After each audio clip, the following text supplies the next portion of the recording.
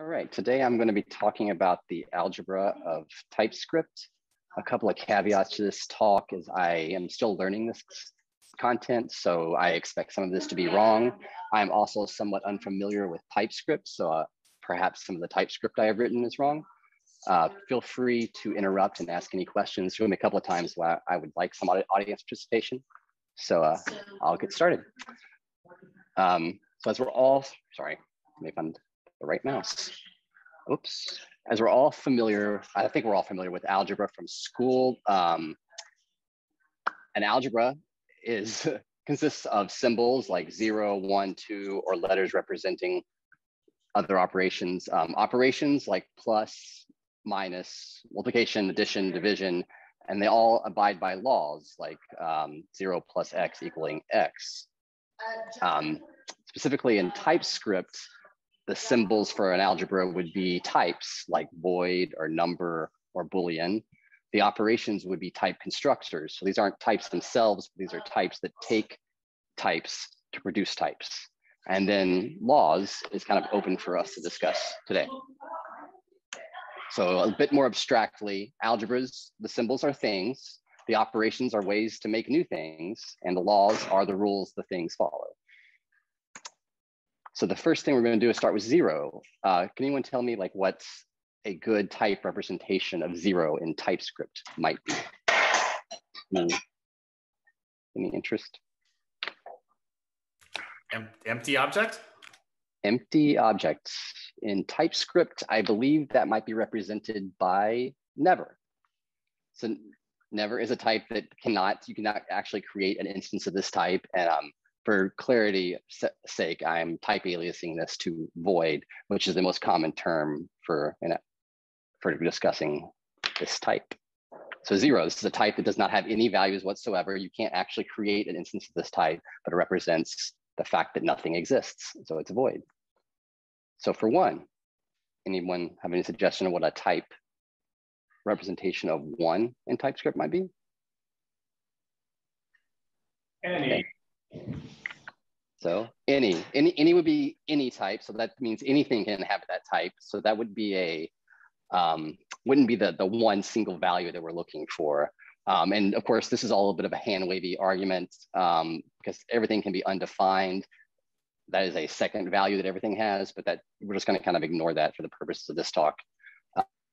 So void would actually be the representation of the singly inhabited value, and that's often called unit. So representation of 2. The canonical representation of 2 is bool with a constructor, an empty constructor for both false and true values. And now we'll continue on to, so because void also represents 1, we could have rewritten bool as void or void. The TypeScript playground I was using rejected this because void could be undefined, but in theory, this should actually work. 3. So we can continue on this pattern of like 2, and we can create multiple constructors that are empty to represent 3 or 4, 5, or additional numbers. This is somewhat tedious, somewhat beneficial in the sense that like maybe you want to represent number 7 for the weeks of the days of the week. But it might be better if we actually had some more tooling to be able to create additional numbers. So the first bit of operations we're going to discuss is addition. So what does it mean to add 2 types together? In TypeScript, this can be represented by the either type, which has 2 inhabitants. It is either a left of an E or a right of an A, and it's often represented with a plus sign. So how many values of type either bool 3 are there?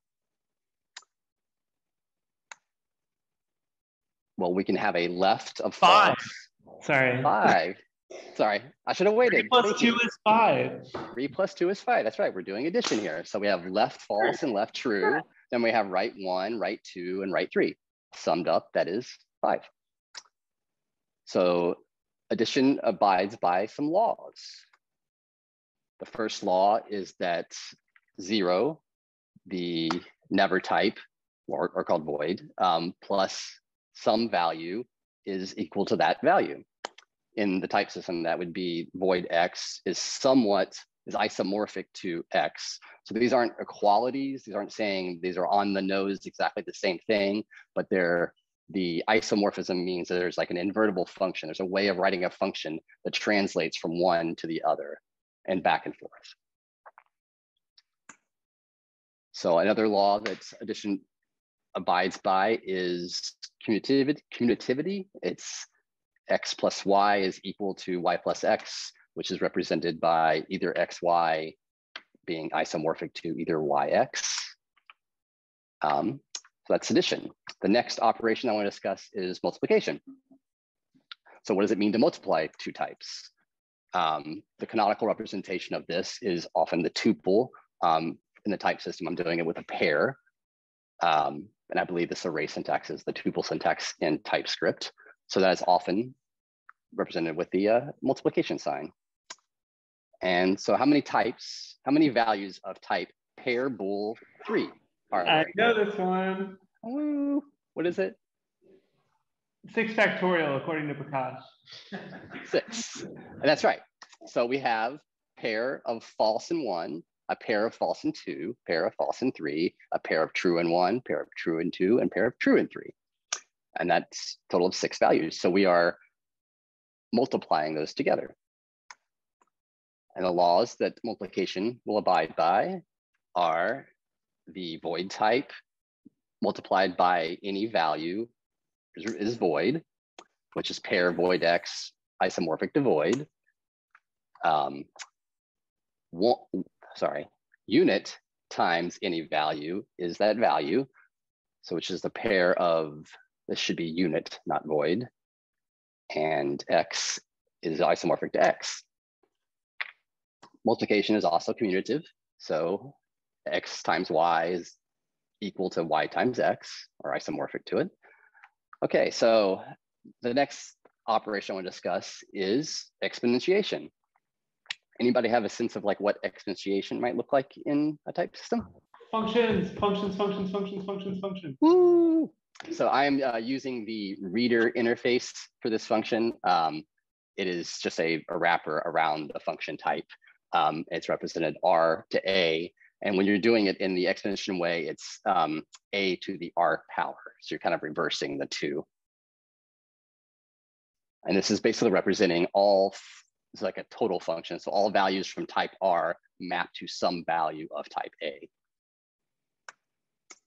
So how many values of type bool to the 3 are there? I'm not going to answer.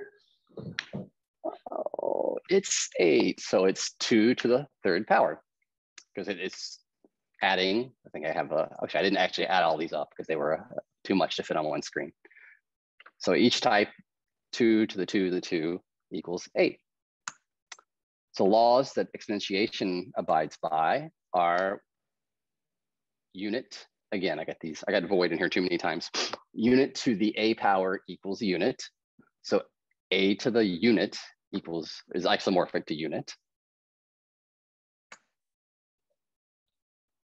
A to the unit power is isomorphic to A. So it's unit to A is A.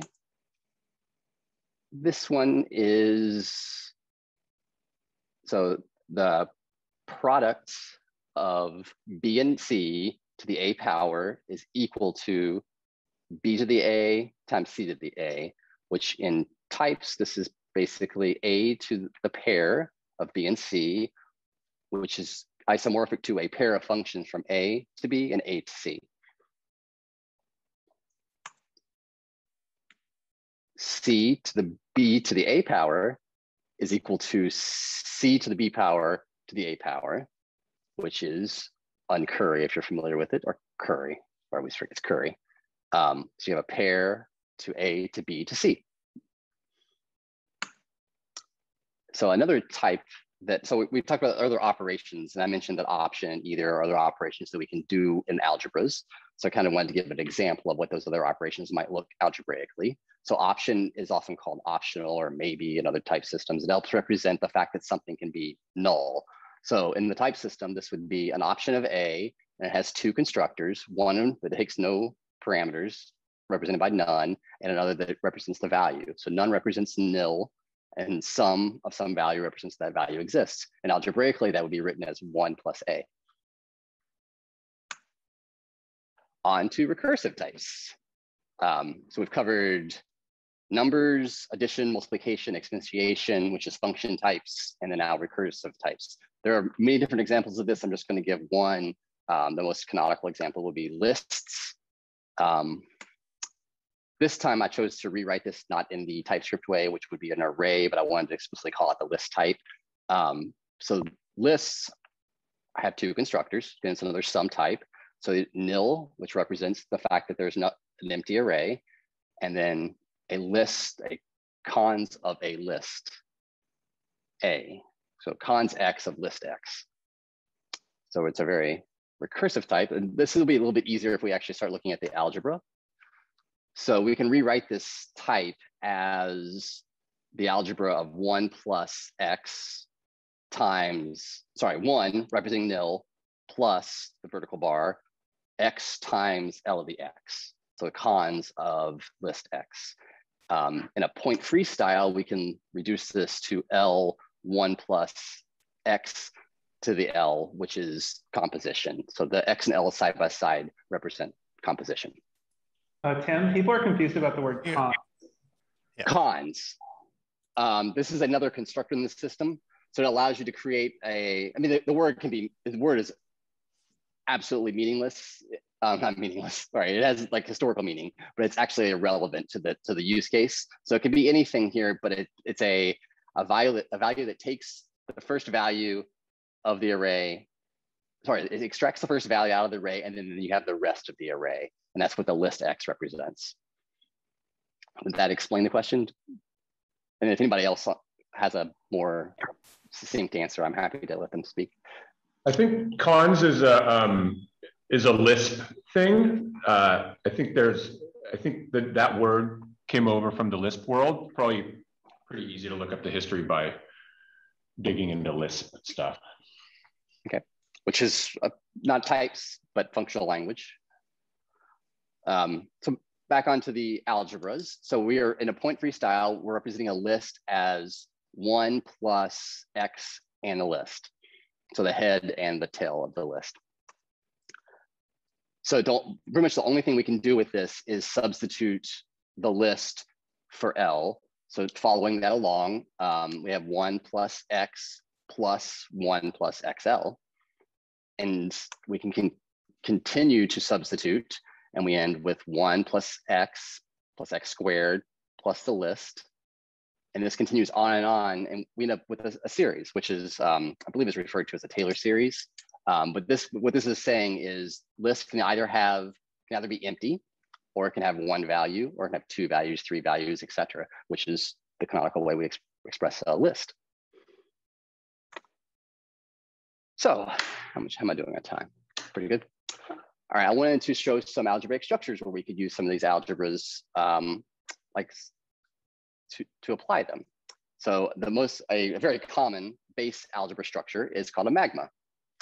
A magma is a type with a closed binary operation that can be represented by this interface. So it's often called concat. So it'd be A cross A to A. So it's a pair of X and Y to A. The next algebraic structure I want to mention is a semigroup, which it's a magma where the operation is associative. So we're layering on additional structure each time we're adding a new algebra. So this is represented by a semigroup of A, which just extends magma A, but it has like a particular law it has to abide by, which is associativity. So that law is associativity, which says that concating X with the concat of F, Y, and Z is isomorphic to it's equal to concating the concating of X and Y and Z. This is one where like TypeScript makes the syntax a little harder to see. Below, I'll give examples of addition being associative multiplication being associative, and then the function type being associative. Additionally, a list is also associative, but I didn't feel like dealing with the syntax for that one. So the last algebraic structure I'll speak about today is called a monoid. A monoid is a semigroup with an identity element. So we're layering on a new structure to it. So this is how this interface is defined. I missed the beginning of this, so I should say interface monoid extends semigroup, and it adds an empty element, which is the kind of like a no-op in this algebra. So the algebra for a monoid is a pair with a value with a function that represents empty. So we saw earlier that unit to A is equivalent to A. And monoids, of course, abide by laws. The additional law on top of associativity is identity. So concatenating X with the empty from the monoid is equivalent to concatenating empty with X, which equals X. So in addition, that's no value plus X equaling X. In multiplication, that's zero, the actual number, 0 plus X is X, 1 times Y, 1 times X is X, and then functions from X to X are X. So there's a couple of implementations of a monoid in TypeScript, first being called sum, where 0 is the empty value and addition is the concatenation. And another example would be product, where 1 is that empty value and multiplication is the composition of those numbers. So that's all the structures I'm going to talk about today, but there is an entire world of algebras that we could be using. And this is not even a full list of them, but these are some of the other potential algebras, and each one layering on different structure, vertical to, I think it's top to bottom, there's like an additional structure happening with each. So the ultimate galaxy brain implementation of this is something that's being called algebra-driven design, where you can actually evolve your algebras and be able to design a system where you're just writing the algebras themselves, and you can use property-based testing to do the checking of the laws and actually help generate algebras for a system. So this is a way to defining the structure of an API, for example, entirely in an algebra that could then be tested without ever actually writing any implementation code. And lastly, the thing that I used to get most of the types that I didn't write myself was a TypeScript library called FP to TS, which has the majority of these things that I've written in it. And that wraps up my talk on algebras of TypeScript. John Rogers. So I was about to ask what Aaron, I think, tried to answer, which is, well, on some level, this is super interesting, but on my day-to-day, why do I even care? This is crazy deep math, and I feel like I don't have any idea how I would apply this. Aaron sort of spoke to that a little bit. I wonder if you're suggesting that TypeScript is not already doing this to tell us that we're doing things right. Is that true? Or you would use this to build your type system and know that it is somehow smarter than what I'm building by just saying, I need a new type. I'm just going to write this thing's a number and this thing's a string, and then we move on. Does that make sense as a question?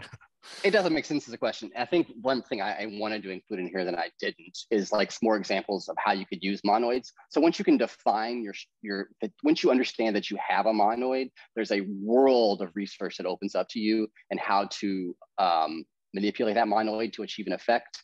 A great example from a recent podcast I listened to was from Twitter, where they had their analytics. They had both the old data analytics that they needed to compose with their real-time data. And they were having trouble writing these pipelines.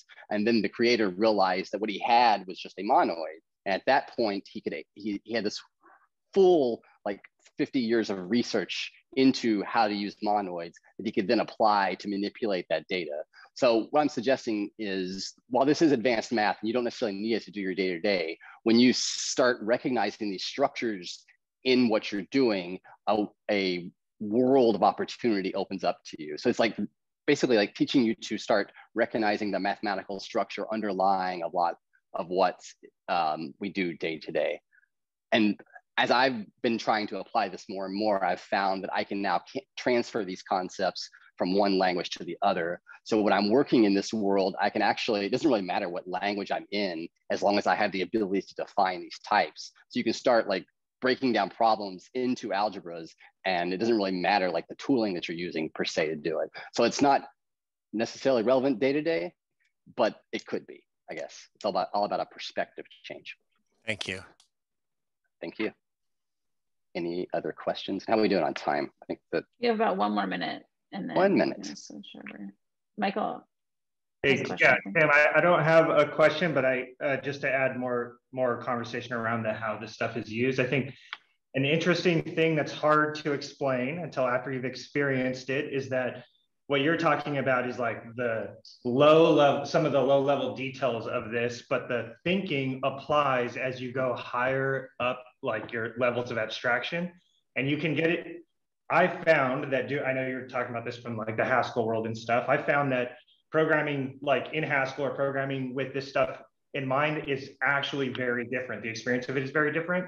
And so you do things like when you can represent things well enough in the type system, you're able to kind of state with a type the thing that you're trying to do, and then you can kind of work to that point, and you're using a lot of this thinking. You're not maybe necessarily thinking about like, I have an example. Yeah, by all means. Yeah, one example that I feel like I always miss when I can't use TypeScript is like an entity type. Like an entity has an identifier and maybe like create a timestamp and update a timestamp, and then maybe you have a user, and a user doesn't have to be an entity, and you can like sum those types together.